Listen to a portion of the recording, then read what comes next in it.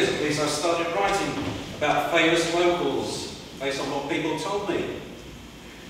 So many actors and comedians seem to come from Streatham or to live here, whatever.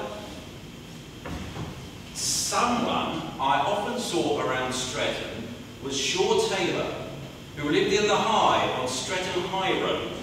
He often walked his Pekingese dog late at night and always enjoyed a chat about football. His catchphrase at the end of his Police 5 slots on ITV was, "I'll see you next week. Until then, do go. Bye-bye." Keep them peeling. Perhaps the Streatham celebrity I love best was June Whitfield, born in Streatham Hill in 1925. As a cub reporter, I used to have to cover fetes on the field behind the United Reformed Church. Those jobs were generally a bit of a fag, but when June was opening them, I could always rely on her for a smile and a quote. At that time, June was best known for radio as Eth, devoted girlfriend of the hapless Ron in the Glums. Oh, Ron! It was a while before her success in Terry and June and Absolutely Fabulous. June featured in the news headlines with Roy Hudd, born in Croydon, but a long-time resident of Streatham, lived near Mount Ephraim Road. He always told a good joke.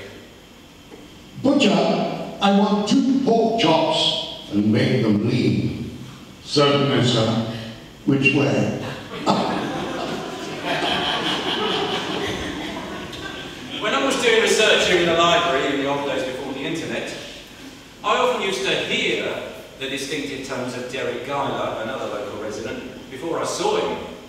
Derek's 2 most famous TV roles are Corky, Eric Sykes' neighbour, and Desert Rock Pat Potter, the caretaker in Please Sir. When your body's being fascinated with shrapnel like pilots, you know, then you can gossip.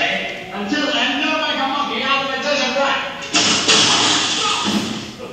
And while we're on the subject of distinctive voices, I'll never forget seeing Patricia Hayes in Edna the Inebriate Woman. Patricia was born in Streatham and must be long dead now. But even if you've forgotten the play, Jeremy Sanford's lines... I am not the vagrant. I'm not the vagrant. We'll bring it back. Now, someone I had a soft spot for when I was starting out was Cathy McGowan, presenter of Ready, Steady, Go, and known as Queen of the Mods.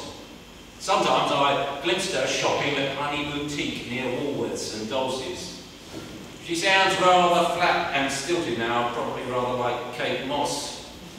Here she is explaining what a mod was. It's short for modernist, that means extremely dressed person.